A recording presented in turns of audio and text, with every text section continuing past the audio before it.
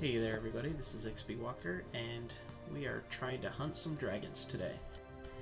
As you can see, my ship was just firing on a few that got within range, and I actually made a tutorial just a few seconds ago that was much larger than this, but I could not find a dragon for the life of me. These guys, for some reason, just do not want to fight. However, now they seem to be in the mood, so we're going to make a tutorial about it. Dragon Hunting 101. Now, as you can see, I am not telling my ship to fire on this dragon, it's just doing it, and I'm going to show you how we accomplish this. Here he comes. Ooh, here comes a few. Yeah, things are going to get interesting now. So this is what we did. While my ship's fighting, I'm going to explain to you the automatic weapons control. First of all, you already know that by hitting F, we can go into first-person mode and take aim at targets. But as you can see, it's literally 360 degrees, and it's going to be very hard to aim and fire at dragons this way. So the easier route is to let our balloon do it for us. So what we're going to do is we're going to hit information, and yes, you'll notice it's just firing.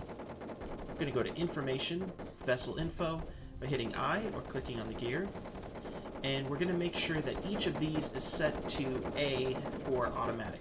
If I hit the up arrow, it changes it to group 1, meaning I can fire it myself, but I want these all to automatic because the AI does a much better job killing dragons than I do. And you're going to set your dragon range at 1,000. If you're low on ammo or you're using a very high speed weapon, like this is a 1/10 machine gun flurry 300. If you're using a 1200, which is way higher fire rate, you can lower that to 700 meters or feet or whatever the distance is. But since we're just trying to get dragons' attention, we're going to set it to 1,000. Another advantage of firing at a far distance is you can kill them before they even get a shot off on you. So we're doing a pretty good job. It looks like we are actually at our flight ceiling. That's why my ship is slowly losing health. So we're going to drop down. Dragons will follow you down. If you zoom into the map, you can see some of their buddies are on their way. There's a lot of little red dots coming after me. The cool thing about fighting dragons is once you shoot one, his friends will all come to avenge him. So you don't have to chase every single dragon down, which is quite a chore. Alright, you'll notice with each dragon I kill, I get reputation with the Empire and Union. The higher your reputation is, the less you get from each dragon killed, but it will still add up over time. And reputation is good because it means that you're allowed in the lands of said Union or Empire. And while we continue to fight dragons, we're going to drop down and we're going to start to pick up some of this dragon loot. If you've been following along, following the achievements, the next achievement was to kill 5 dragons, which rewarded us 1,500 silvers, and we've already done, well, I've already done that in this tutorial. It's very easy to do once you've attacked one. Our next is going to be earn 10 silver from selling trophies. That's actually kind of a hard one. This is one of the longer term goals. It's going to take you an hour or two of gameplay, probably. Unless you get lucky and find an area where a high-level player just slaughtered 1,000 dragons, and you could just loot all that crap and sell it. But we're going to do what we can. We're going to pick up what loot we can and try to sell this for our extra 2,000 silver. The hard part is going to be shooting down an NPC pirate, which will definitely be in a different tutorial. Alright, so we should be low enough to start to loot. And I just finished a skill, too, at the same time. Never leave dead air when it comes to training skills. Always have something going. Let's do another level of battle magic.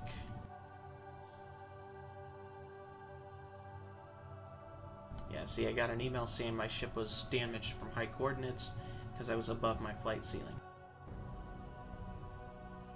Hey, I finished my objective. Alright, so we've killed our 5 dragons. Pretty easy to do, actually.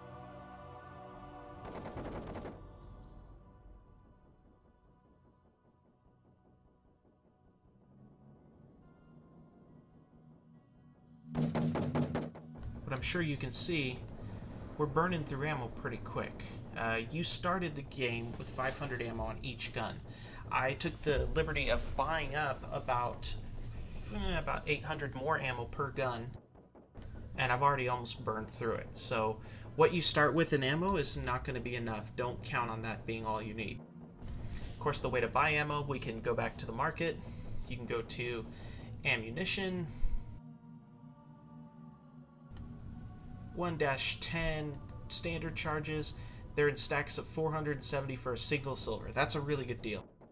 So we would fly to Steel Nargval, we would buy 8 stacks of that, for instance, and load up our guns with those. Just the same way that we moved materials from our cargo bay to the flight center, or from the flight center to the cargo bay, you do the same thing with ammo. Once the ammo's in your cargo bay, you would just drag it right here into the ammo slots. Pretty easy stuff.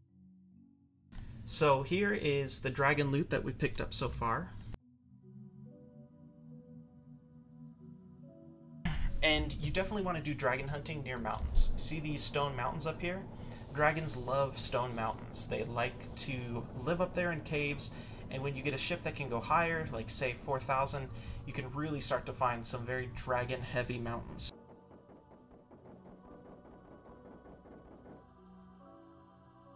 Okay, let's get some more dragon loot here. Now, just to show you why this stage of the whole thing takes a while, let's say we wanted to sell this dragon loot. 1 dragon bone, 2 dragon claws, blood, and some meat. I would go to the market, go to trophies. Dragon parts are considered trophies. And let's say I want to sell this meat, for instance. Dragon meat sells at 2 silver per stack. Oh no, excuse me, that's what they're selling it to me for. What I have to sell to them for is 1 silver for a stack of 242. It's a huge hurdle. This is the part of your new player experience that's going to take a while, probably a couple hours. This is the point of your gameplay that I strongly recommend you join a guild, join a group of players, because solo play can be a little bit tedious at this point. Because a player like myself who has a dragon base, I can just farm that much loot in a matter of seconds. And I can help you, the new player, out by just giving you a stack of some crappy loot that we don't actually need, and you can go sell it and get your achievement. But if you want to do it the long way, that's totally cool too. It is possible to be lone wolf in this game. Alright, we picked up that loot. Looks like it's just some more blood. And if we go to trophies, dragon blood, they're buying 32 for 1 silver. And remember, your achievement is to earn 10 silver from dragon loot. That'll take a little while in your newbie balloon. So what we're going to do is we're going to head back to town, because I want to show you one other thing before we finish this.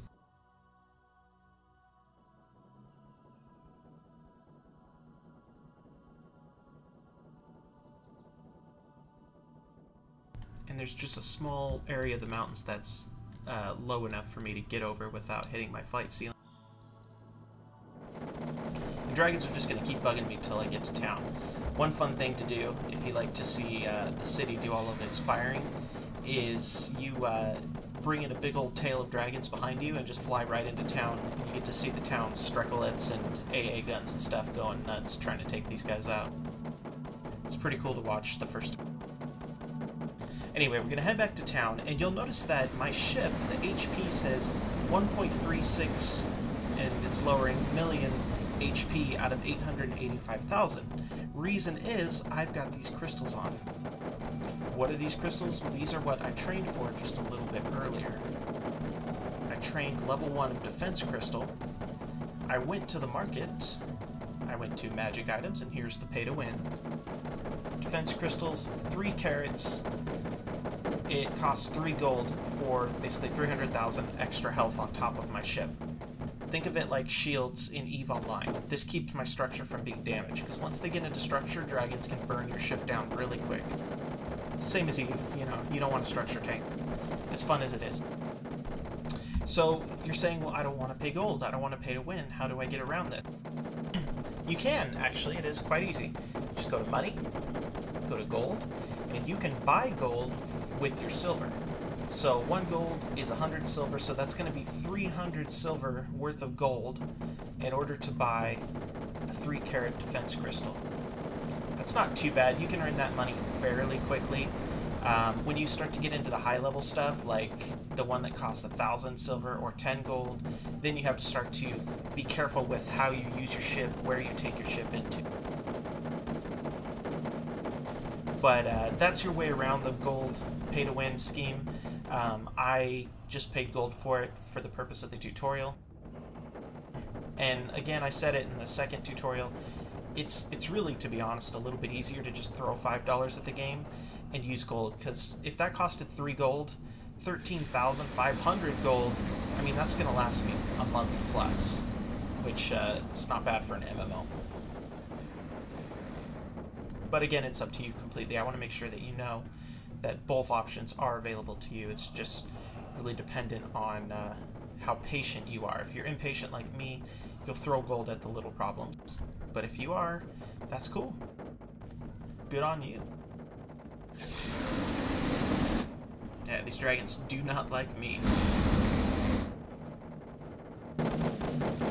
And now we're flying through the clouds. This is when the graphics in the game actually get kind of cool. I mean, the trees are not... all the graphics in this game are dated. They're not like something you'd see in an Unreal Engine. But the game is meant to be played from the air, so the higher up you go, the cooler the landscape looks. By the way, in first-person mode, you can right-click on the target. It will show your target's HP, meaning percentage of HP, so it's at 35% health. And he's at 1,400 height from the ground. And he's going 270-ish miles an hour in changing speed. Or, excuse me, that's his distance from me. He's going 195. Oh, we just took him out. He's dead. And again, this is all my automatic weaponry. If you prefer manual fire because it's more exciting for you, then all power to you. You can just go in here, change these to 1 instead of A. Look at this, we've burned through all of our ammo. We're actually just about out. You can see how ammo goes really quick in this game. Thankfully, it's super cheap to buy. I mean, what was that? 470 of them for a single silver. So that's good. Congratulations, you've completed the task. Oh, and there's other achievements in this game that are not listed here. Kind of annoying, I know, because it'd be nice to see what achievements you can get. There is a way to do it. I think if you log out of your character, there's a list of achievements there, but we're focusing on the primary achievements right now. So earn 10 silver from selling trophies. That's going to take a little while. We've killed our dragons, but we're heading back to town because we need more silver, and we're kind of getting messed up by dragons right now. So you see my first defense crystal is down to 38,000 durability. I'm about to lose it, but thankfully I bought 2. As we approach the city, you're going to see fire coming from the city.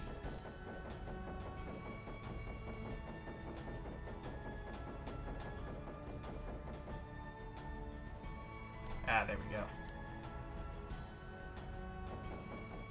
Hey, there's a guildmate of mine. Alright, making our way through the clouds. And yes, the city can friendly fire you, so if you see a gun between you and a dragon, try to steer clear of it, because the city doesn't know better. It'll just shoot right through you. Here comes the flak ammo. It's very cool. I really like the World War I sort of feel. World War I, World War II, AA guns, machine guns flying into the sky. Ooh, just got bumped by a dragon.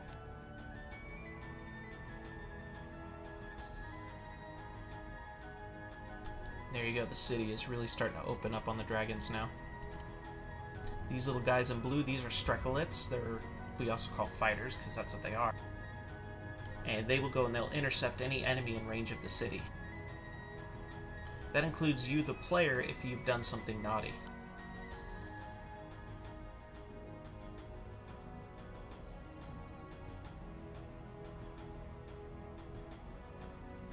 Alright, looks like we're gonna make it. We lost 1 defensive crystal, but we still have another one with 300,000 health on it, just about.